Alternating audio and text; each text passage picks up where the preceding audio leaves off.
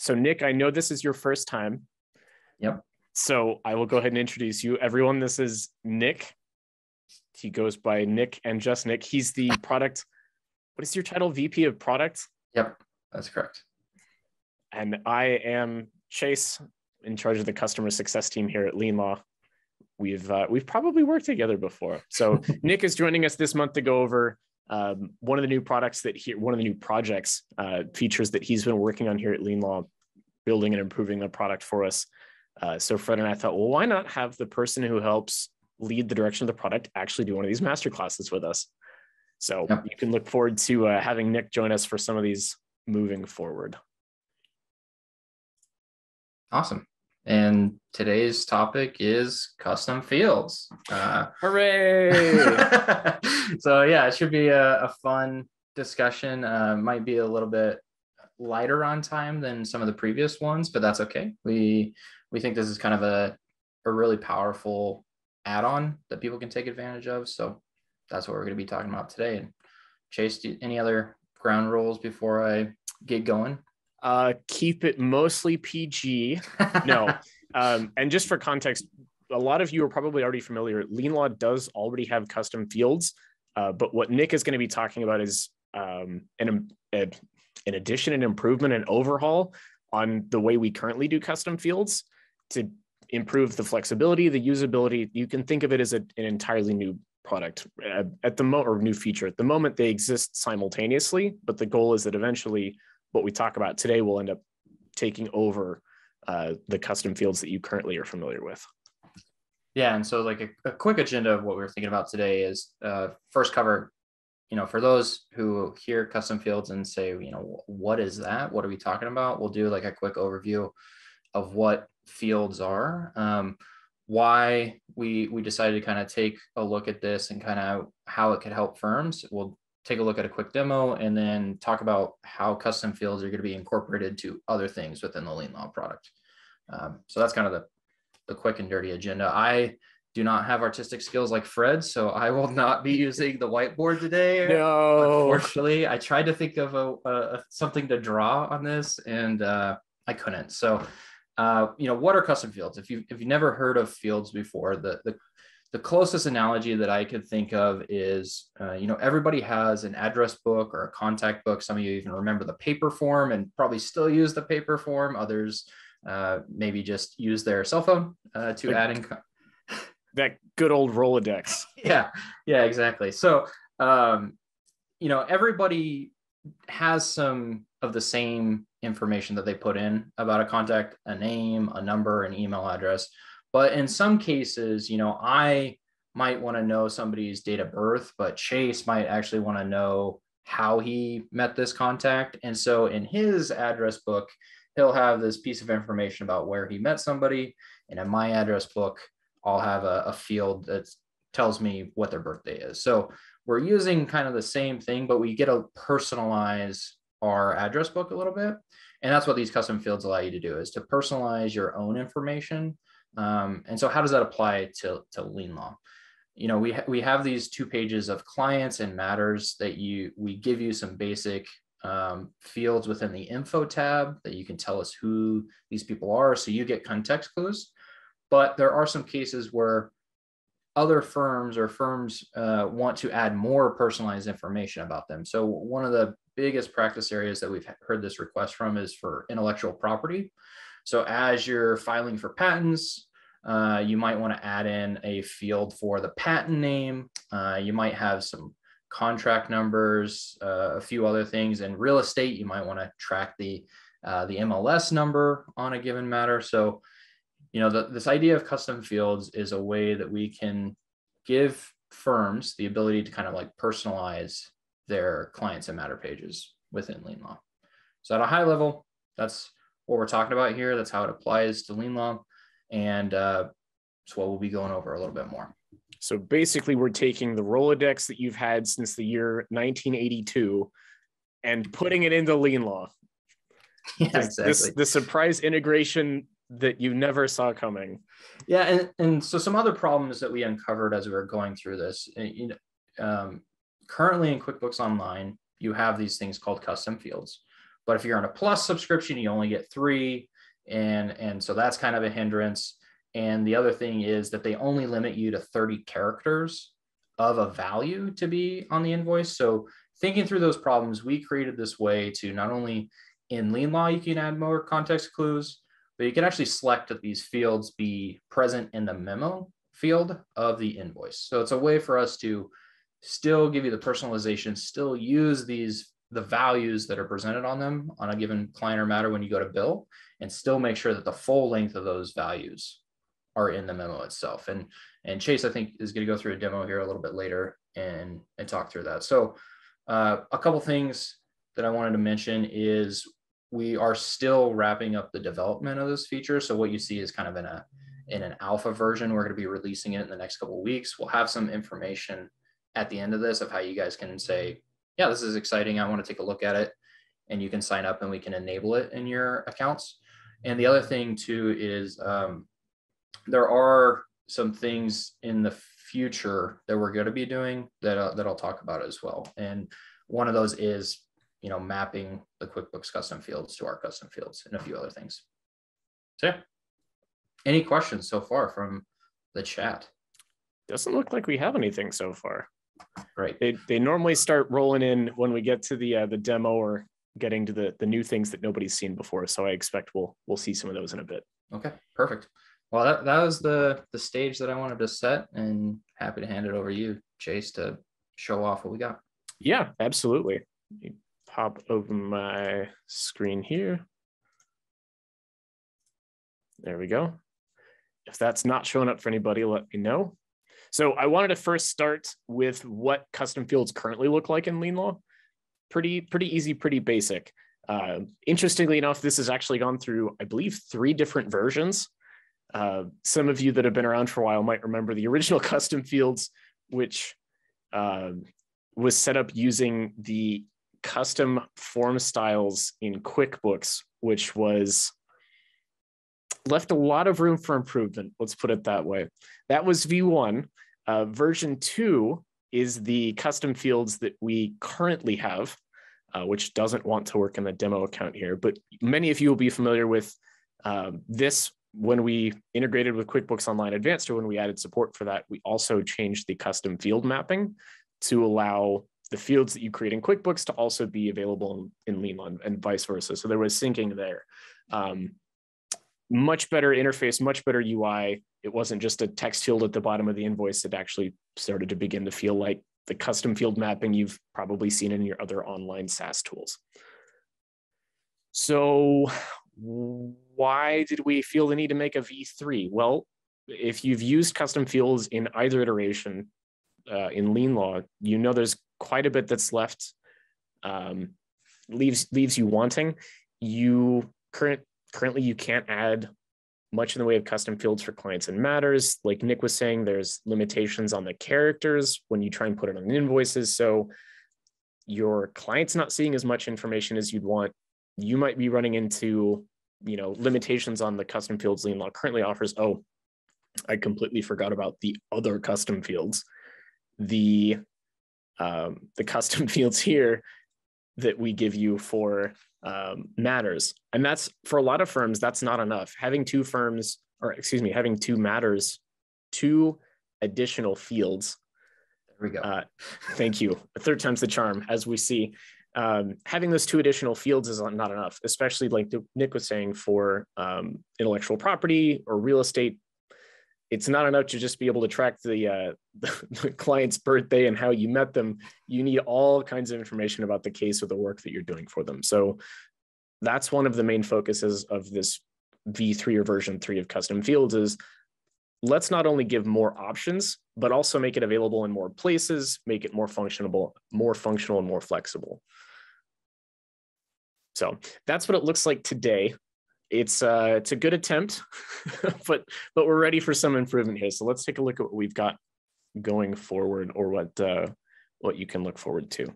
So we are currently in a development version of LeanLaw, so you might see some things that look a little bit out of place, but the main thing is currently you won't have access to this set of options for the custom fields. If you would like to get access to it once it comes out, I'll go ahead and Nick, if you've got the link, if you could post that in the chat for everyone.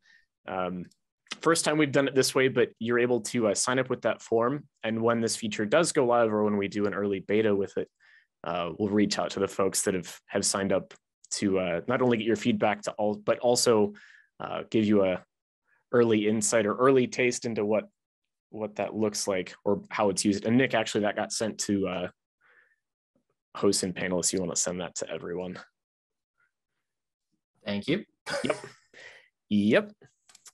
So what does it look like now? Well, you'll notice now at the bottom, we've got field mapping. Great.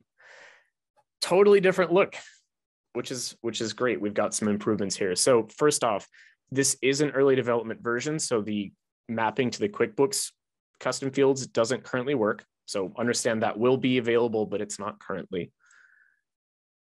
And it's going to look really similar or familiar to other things in LeanLaw. You've got the column headers describing what the name of the field is, what it appears on or available on, the type, and then the status. Now, if you've used custom fields before in QuickBooks, you'll be familiar with the different types. Currently, LeanLaw only has the text option, but we'll be adding things like dropdowns, numbers. I think, Nick, correct me if I'm wrong, most of the options that QuickBooks allows for. Yep, exactly. So we've got a couple pre-made here, but let's go through and take a look at what that actually looks like if we make a new one, what you'll be seeing for the first time. So we'll click New Custom Field. Got that description there. So what are we doing here? So like Nick was saying, we want to add custom fields to lots of different places. At the moment, they're only available on the invoice memo or on the client/matter. But in the future, these will be available on things like your expenses, your fixed fees, other places on the invoice, right? Everywhere you've thought, it'd be really helpful if LeanLaw gave me the option to add X here, or if I could show this piece of information, the docket number, the different numbers, so many numbers that IP attorneys use and have to track and keep account of. Right. That's what this is doing. So we'll give it a name here. Let's see, Nic Special Field. There we go. Currently, we've just got the available text option. Field visibility, this one's important. This selects whether it is at the client or the matter level. So if you're familiar with the client versus a matter accounting, same idea. Do you want this field to be tracked at the client level and apply it to all matters, or just at the matter level? So it's going to depend on the type of work that you do. And if you do client or matter accounting or billing, keep that in mind. And then the last option here is invoice memo. Nick, do you want to talk about why invoice memo is an option here? Right. So, I mentioned briefly that QuickBooks has this character limit on their custom fields, but we hear from plenty of firms that there's still this important information that they want to make sure is somewhere in the invoice when they send it to a client. So it gives that client more context around, what is the particular matter, what are the particular items that they're being invoiced for. And so one of the great opportunities we have is to add this in the memo, because the memo is kind of a free form. We do have a character limit there, but it's a lot more than the 30. And so we can add just a little bit more. And so we can add a lot more of these context clues on a given invoice in that memo. And so what this means here is anytime you add a value to the Nic special field on a given client and you go to bill them and you push that invoice into QuickBooks, we're going to take whatever the value you put on that client and add it as a memo item on there. Sweet. Let's take a look at what that looks like. Enable it before you save it, or go back. Yeah, great time to talk about editing these.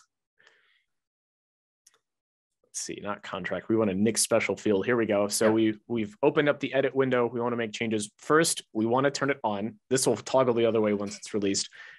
Green dot means it's good to go. Got the options here. So we'll go ahead and save that. You'll notice there was that delete button here. This is a super sweet feature, I think, that they've added and will be adding in other places. When you click delete, it says, one, it's no longer going to be available, but if it is currently used on something like we've got here, it'll say, hey, by the way, this is being used in X number of places. So you don't have to take a guess at where this is being used or if it's used at all. LeanLaw just tells you, hey, so you're aware before you do this, keep that in mind. Yeah, just trying to help you guys get a little bit more context before the leads fully go through the system. Yeah, we don't want to accidentally delete things we're using. So Nic's special field we see here, it is set for client and it will appear on our invoice memo, which is great. So let's use that. Go ahead and open up a matter here and we will pick consulting. There we go. So in order to access the client here, we'll go ahead and click that matter name again. Now we're looking at the client's information and hey, look at that, Nic special field down here at the bottom. If we want to fill it in, we can click edit. Give that a value and then click update. So now when we go and create an invoice for this MCHX client, Nic's special field with the value hello will appear on that. So if we go to, let's create a time entry.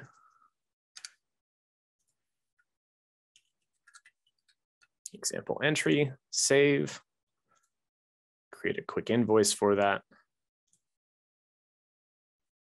There we go. And if we take a look at that draft, hey, look at that. Not yet.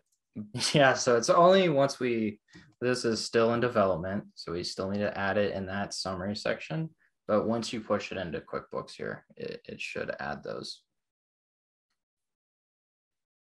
Yep. And while we wait for that, we've got a question from Karen here. Do the fields have to be on the invoice or can they just be set up and used for us to perhaps search or categorize? That's a great question. So this was going to be in the bucket of what are we going to use these fields for in the future? And so one of the things that we want to use these for is in reporting, right? Like this is a great way that you should be able to group by or look at different things by a given field. There's other things that we want to use, adding them into time entries, adding them into expenses so you can categorize them a little bit more. So yes, they don't have to be, our vision for this isn't that they have to be on a given invoice, but we want to use them throughout the rest of the product. And I think if you open up the sample client here, Chase, this is a good example of how those various custom fields at the bottom of the memo there get added to the invoice. Yep, right there, contract number down at the bottom. So we've got our wonderful payment link from Gravity, some information about the trust account, and then at the bottom, this client is only set up with one of those fields, and so that's the only one that appears here in the memo.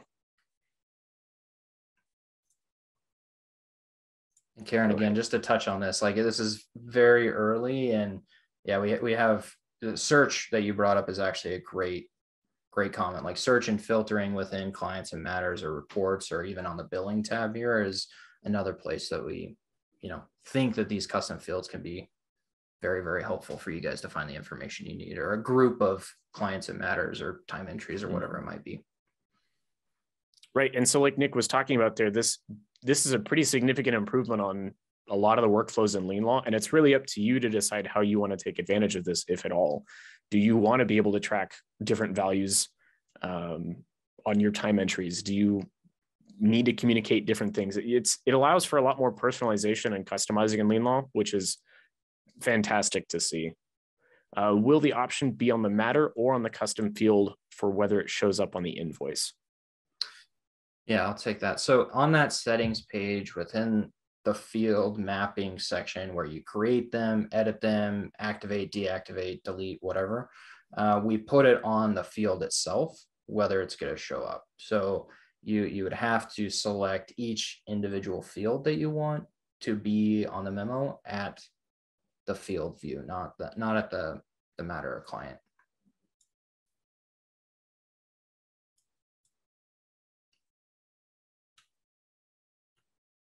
Sweet. Nic, was there anything else that you'd wanted to highlight in the current version of this?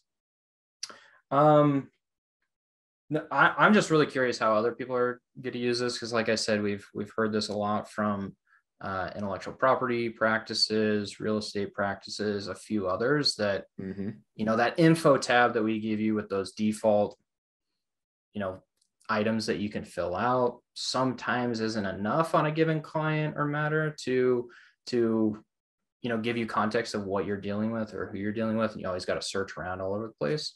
So I'm just really excited to see how firms use these, what type of fields people create, what the feedback comes in for, like, hey, this would be really great if you could do XYZ with these fields, like Karen, you brought up already, be able to search by these different fields across things. Like, that's great. So yeah, I'm just really excited to see how people are going to use this going forward. Got another great question for you. What determines the order that they appear on the invoice? So we had an in-house bet of how soon this question would come up, and is it too late to get in on that? No, I don't think so, Chase. No. So yeah, that is actually in the plans for the quick next iteration. Right now, we don't allow for ordering. So what we want to do is add this custom fields section of how you order them in the invoice presentation. So again, that invoice presentation has everything you want about setting up an invoice, so that we're going to add in a new section there where if you have enabled these fields to be in the invoice memo, you can reorder them and drag and drop and put them in whatever order you want. But right now, we're kind of predetermining how those go into the invoice. And this is a great opportunity to kind of plug why we show a lot of these things is to get user feedback and be asked questions like Karen's asking here. The earlier we get asked those, the sooner we're able to bring that back to the team and say, we were getting a lot of feedback about this. Right. Maybe we should consider changing it or doing that differently. Exactly.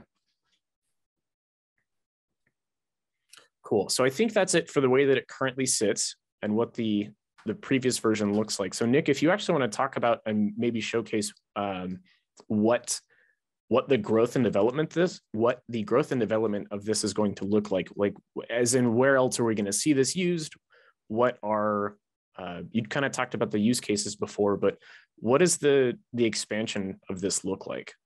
Yeah, we've touched on a couple as we've gone here from some good questions. So one of the big things, you touched on it, Chase, we have custom fields all over the place. They are just, in 4 different areas, I think, on 4 different settings pages within the app. So one of the main goals is consolidating all those into this one page, making sure we cover all our bases for what those field mappings did. And so it's consolidating, making things as simple as possible when it comes to field mapping and creating fields.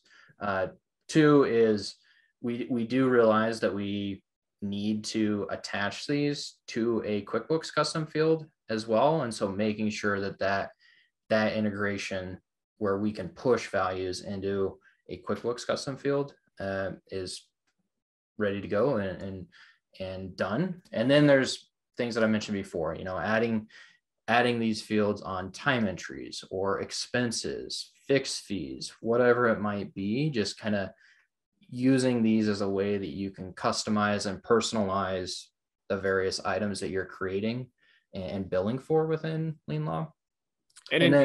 It's I want to kind of come back to that again, that it's not just, here's your set of, here's the parameters, right? Here's the blocks you can play with. No, it's really more of a sandbox.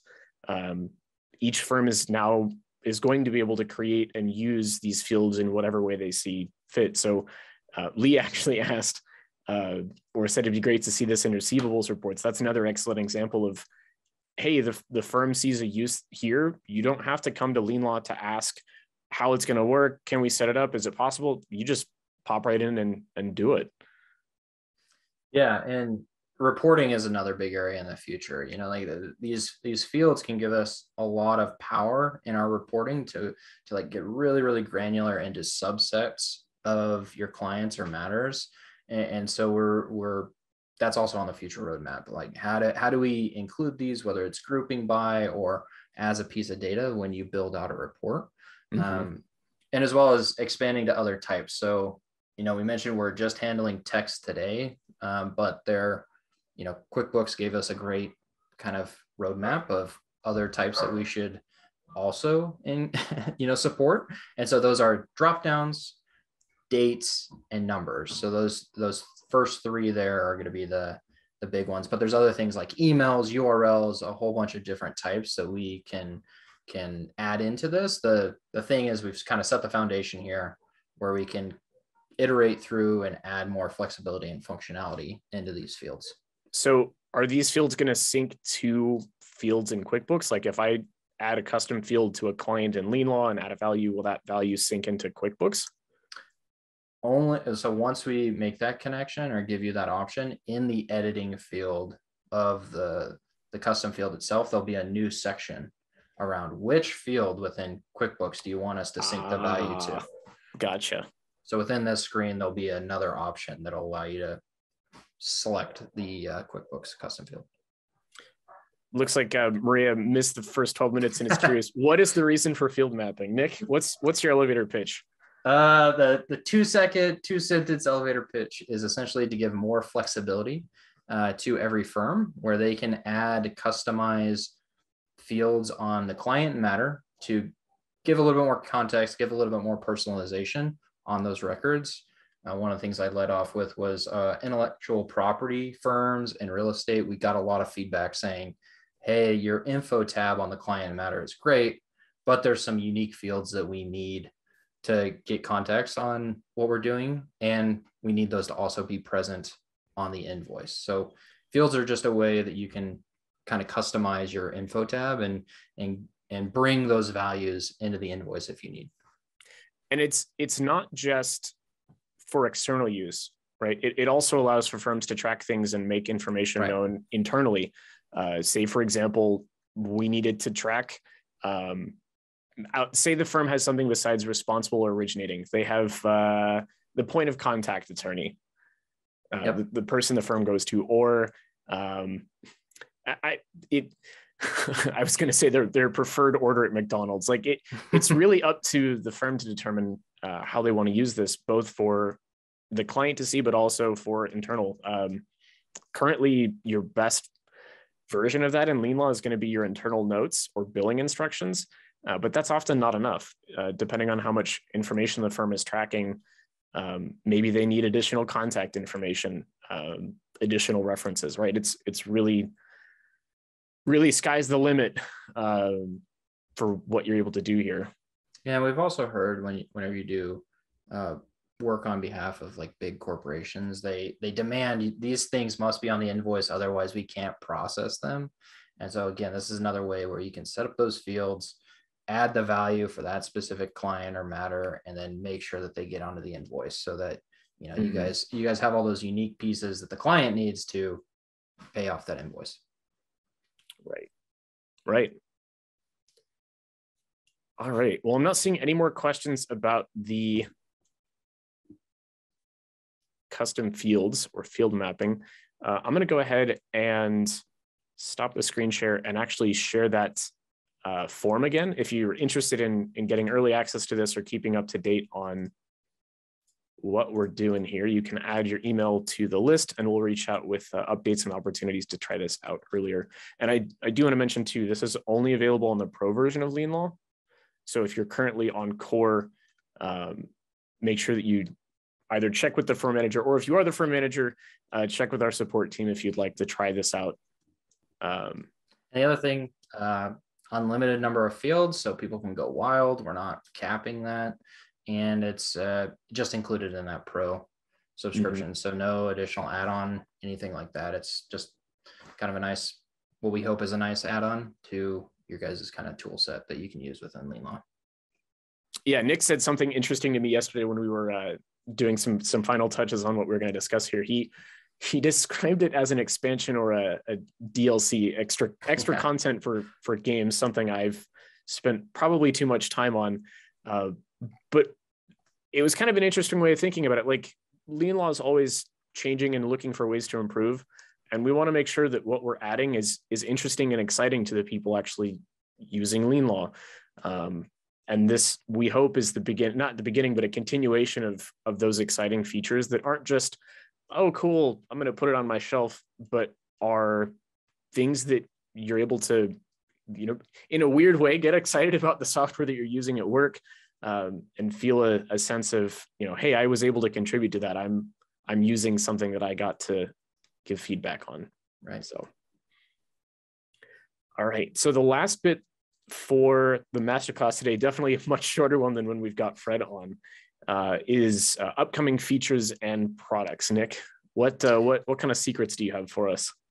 Yeah, so one of the big things we're taking a look at is how the invoice gets delivered to clients. And a lot of firms are using the default email builder, but there's a lot of times and a lot of information that's missing that we can kind of help with, things like an account balance, helping do automatic recharges of evergreen amounts, and a whole bunch of other things, even giving summaries of the invoice itself before the client clicks in and sometimes gets sticker shock with how many pages there are and they got to keep scrolling. So one of the big things we're tackling is we're going to do our own version of the invoice email delivery system, where you can have a settings page where you can pull in these different modules to kind of give a custom feel to it, have payment links that not only pay for the invoice, but pay for the entire balance. Or like I mentioned, we're going to be fleshing out a lot of that evergreen recharge as well, so that they can pay the invoice and bring their evergreen balance back up to whatever the minimum threshold is. So that's going to be the next big thing that'll be released in the next couple of months. Next couple of months, we want it now. I know. Right now. Yeah, it takes a little. It does take a little bit of time. Just like the time, like it's just a couple of lines of code. Come on, it can't be that hard. Yep. Cool. Well, I'm not seeing any additional questions or things to be answered, so we'll give a couple of minutes here. But I think we're actually just about done. Like Nic said, bit of a shorter one since this isn't fully out yet, but we're still excited to see sneak peeks like this, and hopefully more to come. So next month, like Nic said, we'll be going over the invoice email delivery, giving you way more functionality and options within LeanLaw to control the delivery of your invoices through email, which we're excited to see. And I think, aren't we taking July off of masterclass for the summer? I believe so. Was that or August? Okay. You will see updates, or you'll get invites to the next one. We'll make sure that in the wrap-up email for this that we actually include the real date for the next time that you can join us. But I do believe, Nic, you'll be joining us for that one as well, correct? Yep. Okay. Yep. We'll go over that one as well. Great. Okay. Well, Nic, unless you've got something else to add. No, thanks for having me. Looking forward to joining more of these, and really looking forward to your guys' feedback. And, please sign up, or if you have more questions, you can just send us some intercom messages, and I review those, Chase reviews those, so we can get you whatever answers to the questions you have. Okay. And with that, we will see you all next time. Thank you so much for joining us. See you guys.